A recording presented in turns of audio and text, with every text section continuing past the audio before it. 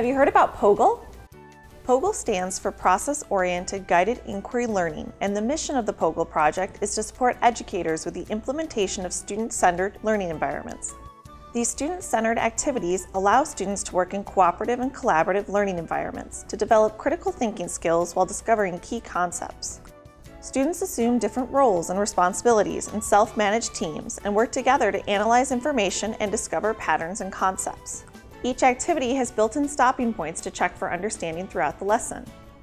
Questions that are directly related to the learning objectives are marked by keys.